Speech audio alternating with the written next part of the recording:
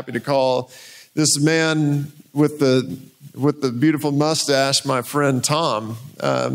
And Tom Martens is the creative director of Visit Fort Worth, or the Fort Worth Visitors and Bureau of Conventions. It's a mouthful. Yeah, that's right. And so he gets to do a lot of really cool things, and because of him, a lot of really cool things happen in this town. And so we want to start it off by just showing a quick video of some activations that he is responsible for, and then we're going to jump into why Tom is so cool. All right, let's see how this works.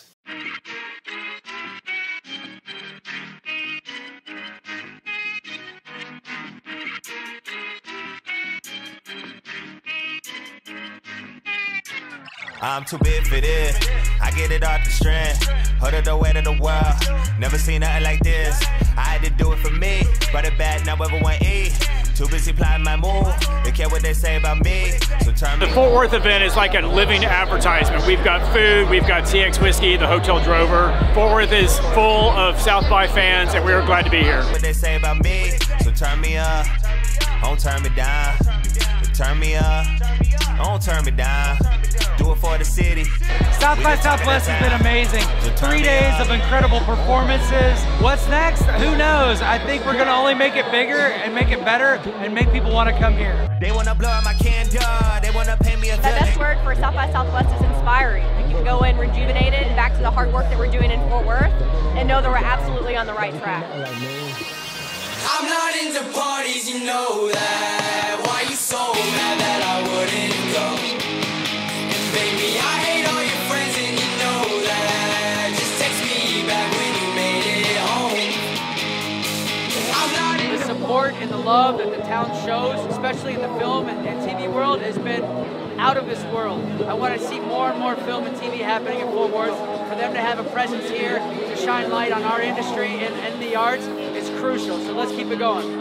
Oh my gosh, it's all about what's next in Fort Worth right now, okay? So stay tuned. Yeah, you gotta stay tuned, and you definitely gotta listen to On the Same Page podcast if you really want to find out the tea, what's going on in Fort Worth. by now, then it won't be right. Not without your help. I think the future of Fort Worth, I mean, it is completely unmatched. There's so much growth in every single area and aspect. Just coming to South by Southwest and seeing everyone here experience it, new faces coming to Fort Worth, and it's just all up from here. The future is so bright for our city. We've got a lot of growth that's coming our way, and showcasing all that there is the first step in really making sure that we grow the way that we want to grow.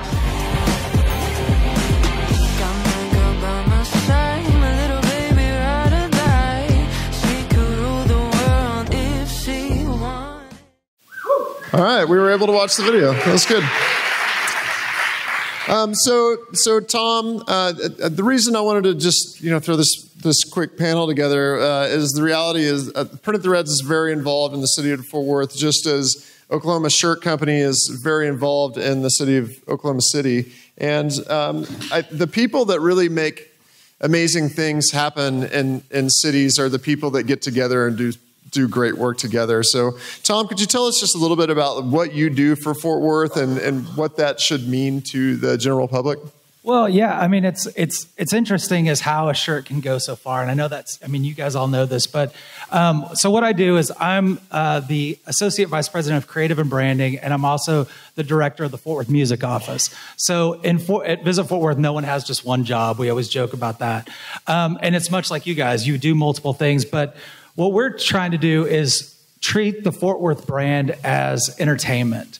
Every city is a destination. Everybody wants to go there. But every city has breweries. Every city has paddle boards, it seems like. Everyone has kind of the same thing. So we're trying to treat it as a place you want to be entertained by. And by doing that, it's, you're at a conference, you're doing this for entertainment. You may be learning, but you're still doing it for fun. When you go see live music, it's entertainment. When you go to a sporting event, which the Sports Commission is under Visit Fort Worth, you're being entertained. And so we try to treat the Fort Worth brand as an entertainment brand, not just a destination. But by doing this, you see a lot of people build trust in us and do events with us. And because we print shirts with you. We've seen the chamber print shirts with you. We've seen other city organizations print shirts with you, which aren't just promotional items, because then they print uniforms with you, and then they print other items. So it seems like this trust level that's built up through the people doing things behind the scenes. So one thing that I've noticed about Fort Worth specifically is that we've got a lot of really cool things happening. Did anybody watch 1883? It's a TV show. But anyways, that TV show was actually shot right here. In fact, if you walk outside into the stockyards, if you watch the first episode of that, you'll notice that was it, except for there was dirt all over the roads. And there's a bar fight that was at White Elephant Saloon, just right down the street. So there's so many cool things happening here. So it is the job of Tom's to make our city look cool and attractive to people to come to it. And if all of you guys are from different cities across the country, there is someone in your city that is their job, is to make your town look cool so that people will come there to do a movie, to do a conference or whatever that may be. And being able to partner with those people is really important, because you can help them make the city look cool. And if more people come to your city and do more events in your city, what does that do for your business? Like, suddenly you're printing shirts. Like we print shirts for Yellowstone all the time. Like, that's weird. But it's because these guys are doing really cool stuff and making those people come here.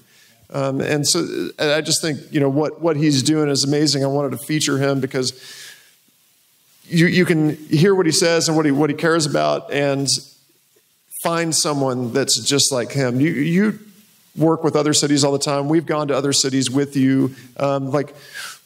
What's Fort Worth doing that other people aren't doing? Well, I mean, that's a great question. I think what we're doing is just, like I said, treating it like an entertainment brand, but also just kind of being more engaged with our city leaders and showing what we can do. I mean, one of the things, it's a pride point for me being the director of the music office, is every concert comes to Dallas, right? For the longest time, everything always came to Dallas. And what we did was work with Live Nation to show that Dallas and Fort Worth are two different cities. And Dallas has its own zoo. Fort Worth has its own zoo. Dallas has its own PGA golf tournament. So does Fort Worth. And so by them seeing that and mapping out an area, you can see like people from Weatherford, which is west of her, Aledo, Abilene, will come to Fort Worth, but they won't drive to Dallas. And the same thing with Dallas is you've got Frisco, Plano, Richardson, those cities will not drive to Fort Worth, but they'll still go to Dallas. And so we saw, some legitimacy come from, like, Post Malone did a Dallas date and went to Austin, then came to Fort Worth. Noah Cyrus just played Tana Hills, which is a new music venue, and then she played House of Blues in Dallas. So it's things like that, just, working with other partners to show that your city matters and what you can do to make it better. Yeah, and I think what is crystal clear here is that we're trying to create more division and get Dallas to be farther away, right? So we love our friends. So Tom and some buddies created a nonprofit under Visit Fort Worth called Here Fort Worth, which is specific to musicians, to help musicians connect with their own community and make just help popularize the arts in Fort Worth. And through that, other cities have been looking at what Tom has created. In fact, and some of our friends that are in different cities have reached out. So recently, we were in Nashville at Americana Fest, and one of our friends came up to me and said, "Hey, I live in Oklahoma City now, and so I would really like to create some sort of relationship with someone in Oklahoma City, kind of what Printed Threads has with Here Fort Worth." And so I said, "Well, I know a guy in Oklahoma City.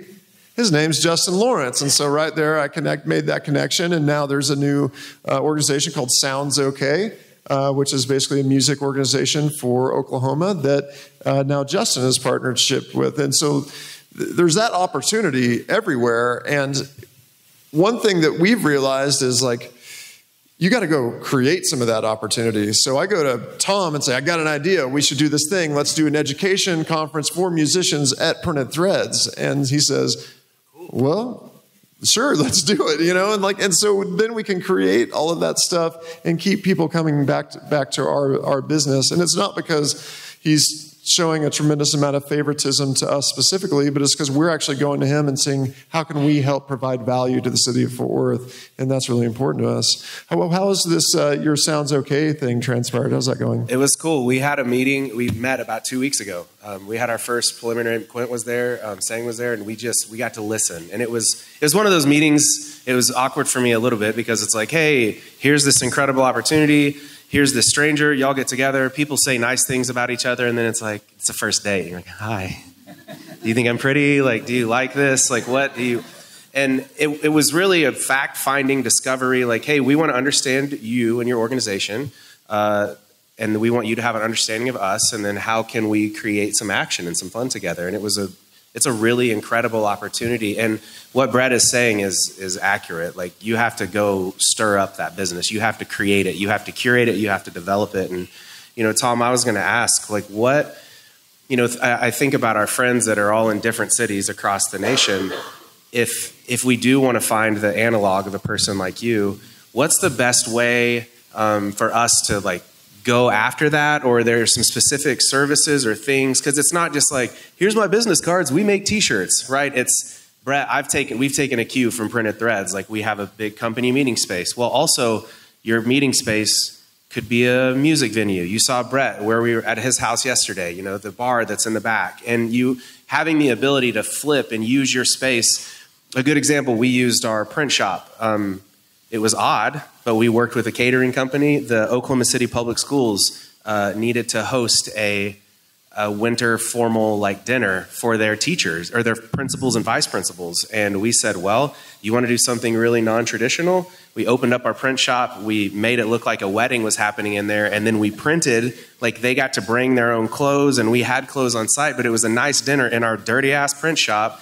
And our presses were running. Well, every single person that left that had a really good taste in their mouth about Oklahoma Shirt Company and our generosity and finding opportunities to foster those relationships. So I digress, but what are ways that do you have ideas or things that you've seen in the past where, like, someone that might not have done that before, or what's a good first step to engage with a civic or a city organization? Well, I think there's multiple paths, and the thing that's the most tricky about this is no two city works identical. So some visit organizations like the Convention and Visitors Bureau that I work at are housed by the chamber. Some are owned by the city. Some are kind of private and are contracted. So it's different in every city organization, but it's just connecting. Every city is going to have some type of visit component and reaching out to them. And then if you're not having any luck there, the chamber will always have some kind of development there. But then there's also, even within city organizations, like a city government itself, they'll have either a culture or a music office, and it may be buried in a corner of some, beige office space that you don't think exists. But most cities do, because they want arts and culture. And so you can reach out to them. And I think my job isn't really about, I think we do cool stuff. And that's why we showed that video, is we are partnering with Yellowstone, 1883, TX Whiskey, all local brands, Dickies, things like that. But it's also just connecting dots and getting people to talk. And I think I'm more of just a point of contact sometimes than I am a doer, because it's getting people to communicate. Everyone has cool ideas, but it's just like, how do you take an idea off the ground and make it something reality? And sometimes it's just talking to somebody, just like you and the Sounds Okay guys just have that conversation. But it's, then that conversation comes backwards. And so with our organization here, Fort Worth, which is a part of Visit Fort Worth, we are an initiative to build community and export local music. So that's what we do. We offer travel grants to musicians to get them on the road, but we also host monthly mixers. And so Brett said, hey, instead of these mixers just being at a different bar, record store, music venue, he goes, what if we made an education component? And I was like, well, shit, this sounds like more work for me. And so, but what it turned into is a really cool thing, because now 4 times a year, we get people to Brett's shop. We've got a bank that sponsors the food, which sometimes getting food to musicians is a low entry point, but it's a thing that means a lot. Martin House Brewery has been amazing. They always give us beer for the events. And then we just have these panels, and we've done some really cool panels. We've had Vaden Todd Lewis from the Toadies. His wife is an accountant for musicians in Fort Worth, and she did one on rockstar accounting. We got Scott Booker, the manager of the Flaming Lips, who's from Oklahoma City. He came down and talked about the power of yes and being a manager. And so it's just these things. And I mean, we're getting, traction with these. And so we've already got most of 23 booked out because people have heard about it and want to do it. So it's really cool. Yeah, I think, the biggest takeaway for me, and even just like thinking about this, is like just go out there and make something cool and get people attracted to it, and then they'll come to you. And you want to build that trust with your community. You want to be able to be a resource to them. For us, it's not all about just making money and making T-shirts. Like obviously that's a piece of it because we need to feed our families and everyone, but we really just want to help. And if you just have that helping heart, like you'll always be surrounded with helpers. So. Well, this was just a quick little thing, and I'm really thankful that Tom could take time out of his day, out of planning the Lone Star Film Festival, to come and hang out with us for a few minutes. And I hope you got some ideas out of it. Yeah, and I mean, just not to make it more than it is, because I'm honored to be here. I appreciate what you guys are doing, and I mean, I'm a designer first, so I appreciate print techniques more than most people do. And so if there's anything I can do for you, just to go to fortworth.com, and there's a staff directory, and you can see this ugly mug on there, and just shoot me an email if there's anything I can help with, if you're local, or just, if I can help connect the dots somehow, just let me know, and I'd love to be a part of it. So thanks a lot, Matt. Thank you, Tom.